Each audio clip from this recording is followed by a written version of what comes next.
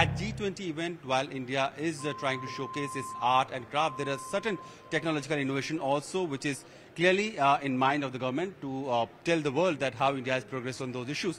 We are in the booth where the innovation in the financial sector has been showcased and how the UPI and digital payment gateways have taken over is being explained. We are joined by Kashyap Balakrishnan, who is going to explain us. So tell us what is this booth is all about. So we are basically highlighting the growth of digital payments in India. So apart from the awareness, the security aspect, we are also giving an opportunity here for our foreign guests to experience UPI. So we have the product UPI One World, through which we'll be onboarding them onto UPI and using which they can experience UPI during their stay in India. So how are they going to use it? Like, do they have to install some app on their mobile? They will download an app onto their mobile, which will be facilitating at the counter in the front. And with that, then we also have an experience counter we will be providing here, through which they can do a sort of a test transaction. And just for some experience, we've given even a sort of a standee counter there. And we'll be providing them with a photograph which they can take back home. And when they are going to transact, what are they going to purchase? Like, do you have any product or something? It is just a sort of a token product, so it's not really priced that way. Okay. It's more of a token. Okay. And I think this is the selfie point that you have created for I experienced UPI in India. So this is a place where, please sir, this is a place where those foreign delegates who would try to experience this UPI thing, they can have their selfie also taken under this frame. Something that they can carry back. We'll give them a photo of this, which we'll take a photograph, give them a picture, which they can carry back with them. Okay. So the innovation that India has created or achieved in the last few years, especially in the sector of financial and technology, that is being showcased here at this booth where all the digital transaction, all the modes of digital transaction has been showcased. This is a booth that has been done by Bharatiya Reserve Bank, that is Reserve Bank of India, and the foreign delegates will be able to experience this whole digital payment gateway at this counter. What are you going to give them as an experience? We are trying to explain contactless, new modes of contactless payment. So these are new modes of contactless payment, and these are like bands. Like watch, keychains, ring. So using these, you can make a payment. So here we are going to give a demonstration of how they will be able to use these things. So these small items that you can use it as your souvenir also can also be part of your overall financial transactional medium. And this is what this RuPay booth is trying to showcase. And you will be showcasing to the foreign delegates. Instead of using a mobile phone and making a payment, you could have your prepaid wallet linked to this. These are keychains, watches, band. These are wearable devices. These are wearable devices. Instead of a debit card or a prepaid card that you have in plastic form, you can make payments via these keychains or ring. What you need to just do is you need to tap on the merchant POS device, and in a smooth, seamless manner, the payment gets made. Okay. So this is RuPay on the go. I can show you. Yeah, please show us how this non-touch device is being used. Yeah. So primarily at a merchant location. Collect, I tap it, and this gets processed. Right. So these small items, they are like attached with those some SIM or some chips. So yeah, so they come inbuilt with the NFC chip technology, right? So nobody will guess that you are carrying a payment device with you, but these are RuPay on the go payment instruments. So your keychain could become your smart card or transactional plastic money that once used to be, and these chips will be facilitating you for all the transaction.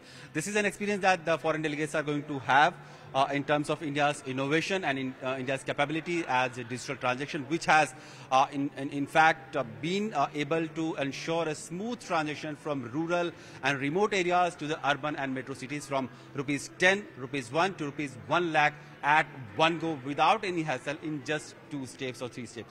For the official delegates and media person or other people who are traveling to Delhi to attend G20 Summit, but they have very tight schedule and they cannot go out of Delhi or the other states of India, well, there is an opportunity where they can have a glimpse of what India is all about. There are several states exhibition that is happening very much at the venue itself. We have seen Rajasthan, Gujarat, Maharashtra, and almost entire India is present here in smaller booths with their, with showcasing their art, their craft, and folk. I think folk arts are also very much present here. We are here in the Gujarat exhibition hall, and madam, could you please tell us what are the exhibition that you are showing to the official delegates who will be coming here? We have some patola sarees. Okay. Patolas. These are very nice. This is in pure silk and original natural colors, natural dyes. Okay. So, will they be just seeing these elements, or they can buy them also? Yeah. So they can buy these articles also, and apart from these sarees, you have these paintings or some art. Kutch embroidery. Achha. This is These Kutch. Kutch embroidery are very rare and unique in their way. What is the uniqueness of this Done Kutch by embroidery? hand. Totally done by hand, needlework. Okay. So these are all handmade crafts done by needle, very painstaking labor that must have gone into creating these pieces of art. Rogan painting. Okay. Yeah, that painting. Yeah. Okay. 4 months लगता है one piece बनाने में. 4 months. It takes 4 months to create just one piece. make it one. And what all is on this side? What is this side, ma'am? These are furnishing bed covers. These are all ajrak printed bed covers. Ajrak printed. And this is tanka work. Acha, acha. Sujni. This is called sujni. Acha, Baroch में बनता है. acha. And these are all ajrak cushion covers. अच्छा, तो ये जो foreign delegates आ रहे हैं वो यहाँ से खरीद सकते हैं. बिल्कुल वो उनको बहुत अच्छा लगेगा ये देख. अच्छा, जरूर जरूर. So like we can only assume that they will be going to like it. These all handmade crafts of clothes, tableware, saris, and woolen shawls, quilts. This is called bandage. Okay, so these are bandage items that ma'am is showing, and we hope that foreign delegates are going to like these elements of art and craft. Oh, great. Okay, so there's another item which is what is, sir? Tangli or kurta piece. Okay, so this is a kurta piece. You can stitch it, get it stitched. Okay, great.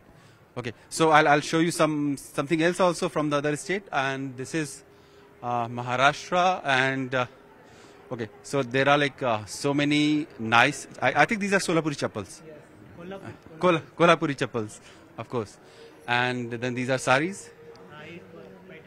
Okay, pattern sari. और ma'am इधर क्या है? Jewellery jewellery. So ये jewellery आप कहाँ बनाते हो? कोल्हापुर. कोल्हापुर में. So these are Kolhapuri jewelry items that we are showing. Handmade jewellery. सब हैंडमेड बनाए. तो ये सिल्वर वर्क है, कैसा है? नहीं, सिल्वर वर्क नहीं, जर्मन सिल्वर का है. अच्छा, जर्मन सिल्वर. और क्या आपके पास जो आप उनके लिए लाए हैं?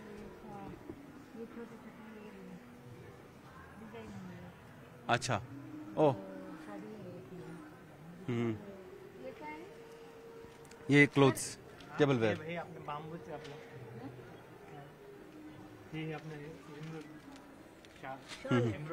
Okay, great, sir. We have Chandrayaan here as well. Chandrayaan, where is the Chandrayaan? Oh, great. And of course, there is a small model of Chandrayaan, and this Chandrayaan has been created by, I think, bamboo. Yeah, bamboo. All bamboo, and it's handmade. Yeah. We So, have made this in Maharashtra, Chandrapur. acha. So Chandrapur and Chandrayaan, is there any connection? Actually not, but it is a huge success of all for our Indians, and actually that's what we want to represent in sustainable manner. That's what the main goal of G20 is, right? So to avoid climate change and to prevent the whole world from climate change or global warming, we are making around 350 plus products with bamboo. Okay. And we are the second most largest producer of bamboo all over India after China, but we were nowhere with bamboo products. That's why we are developing this kind of bamboo products, from diaries, rakis, kitchen cum mobile stands, and mementos. What is your name? Chandan Kasturwal. Chandan. Yeah. So Chandan has created this Chandrayaan, and he's from Chandrapur.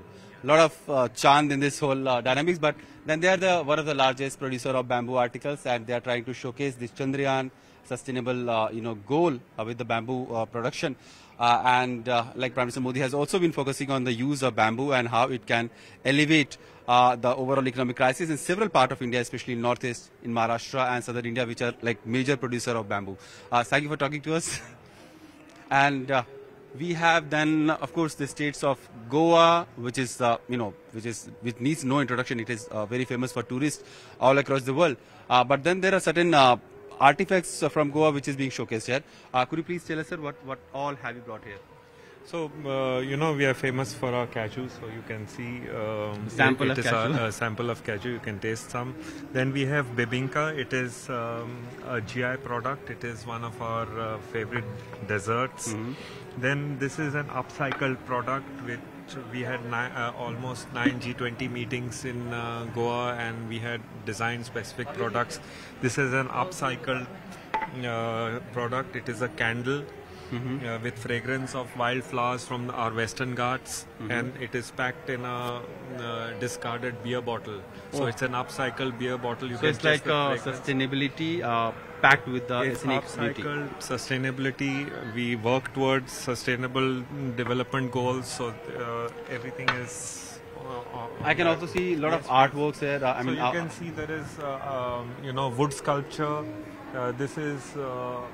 Traditional Goan window carved in wood, and then there are these seashells which are embedded inside, ceramic items, embroidery items, coconut. So this coconut has been created in shape of a small. It's a bottle with a handle, so you can store oil or whatever in it. Then this is our traditional tribal fabric. It's called the Kunbi fabric. We have shawl, and then there are artists who have worked on it. There are embroidery artists who have worked on it. Various products of Kunbi fabric. Okay. We have terracotta work, which is the red earth of Goa, and we have huge terracotta artists who work on that. And then, of course, you have these cannot T-shirts use them. painted with "I love Goa." Absolutely, you can. I think this is an essential, a must for everybody who visits Goa, and they buy these souvenirs as part of their memory when they go back home.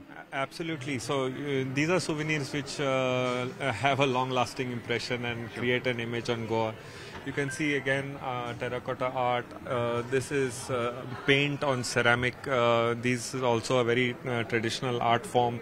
Again, our recycled, upcycled candles. This is specially created a terracotta art by an artist.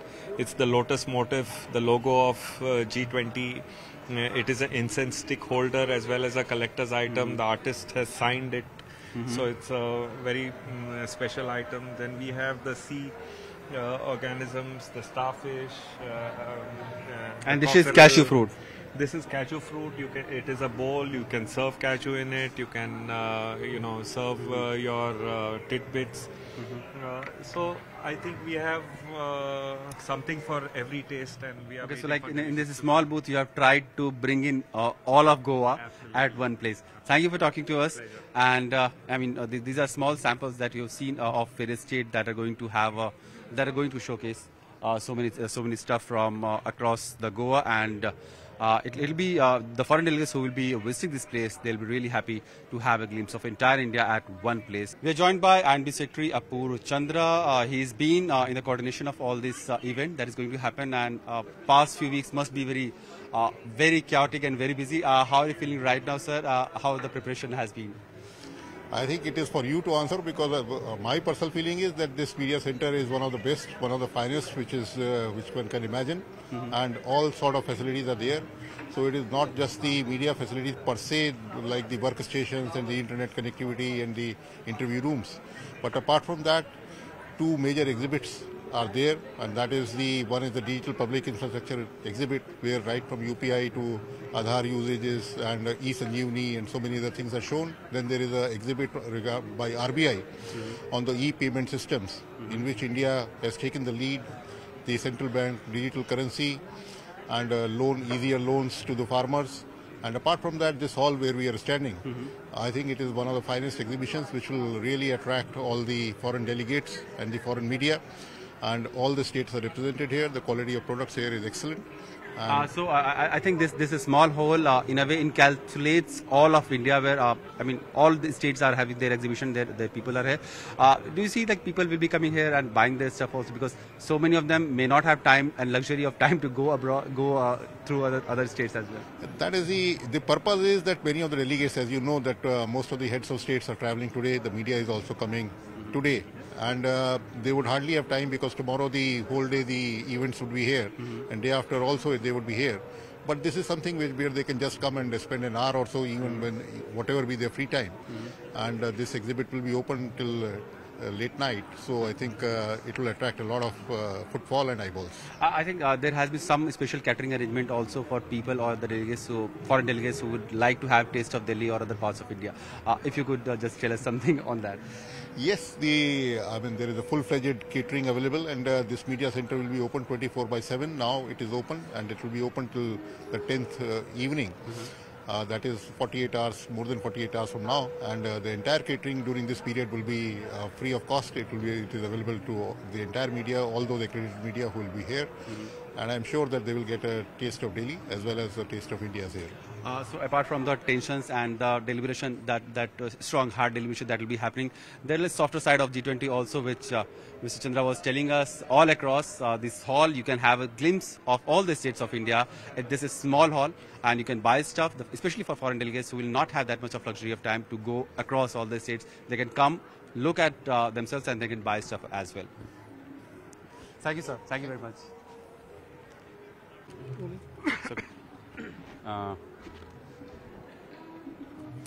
As G20 nears in, now we are joined by Special Secretary G20 Muktesh Pardeshi. We had him just a day ago also about the whole preparation, but now when the summit to begin is like less than 24 hours, how do you see the preparations going on? How do you see the discussions going on, the tension and the stretching that the two sides or the three sides may be having at the deliberation level? Well, as you know, today the world leaders have started arriving. A few leaders have already arrived, and we just had a press briefing by Sherpa, who was joined by Foreign Secretary and Chief Coordinator. He has already shared the update with the media friends where we are in terms of discussions and negotiations. What I understand, there have been substantive discussions, and we are inching towards good understanding. But what has happened in Sherpa meetings, that will be placed before leaders. So let's wait for the leaders to deliberate upon them. In the meanwhile, what we are doing today, our International Media Center is already up. The place where we are speaking, it's Crafts Bazaar. This has been done for the benefit of leaders, ministers, delegates, and media friends. They may not be get time to go out and do shopping, so this is one place where they can see crafts from all over India. I mean, all states and UTs are represented here, and they can pick up souvenir products, and most of the products are from one district, one product list. There are items which are GI tags, and then some other special items are also there. There are some live counters, there is live music here, so this is very enjoyable atmosphere. This is a sense of hospitality that we would like to share with high-level delegations which will arrive at Bharat Mandapam tomorrow. So will this hall, the exhibition hall, be open for other delegates also, yes, or it will be just a VVIP movement that will be happening? No. It's open for anyone who is in Bharat Mandapam. Of course, you can enter Bharat Mandapam only if you are registered as a media person or delegate. So anybody who has access in Bharat Mandapam, they are most welcome. In fact, I'll encourage them to pay a visit and see for themselves how diverse products are displayed and are stocked to sell it off. Okay. Sir, talking about those Sherpa meeting stuff that has been going on, we have just seen several Prime Ministers who have started the journey for India saying that the Ukraine would be an issue, they'll be raising voice of it. India has been bit avoiding the Ukrainization or the making the whole agenda about Ukraine. With Secretary Blinken also coming from Ukraine to India, doesn't it look like the West is very adamant on making Ukraine as one of the core issue that should be discussed at the G20? It cannot be core issue. Why? Because this is an economic cooperation forum. For peace, conflict and other such issues, there are other forums like UN Security Council. G20 has evolved in a premier economic cooperation gathering. Idea is that leaders gather here to deliberate upon the financial and economic issues. Well, if there are some geo-economic issues, discussions happen, but they cannot become the core issues in G20. How do you see the voice of Global South, or the concerns of Global South, and what are the concerns? If you could just share us the background that the Prime Minister had done that meeting in January, Voice of Global South. So what were the deliberations about? What were the key points that now the Indian G20 presidency is trying to push through the deliberation from the Global South side? One of the, I would say, the legacy which India will leave behind is that we have raised the profile of the Global South and we have raised the voice of Global South in G20 framework.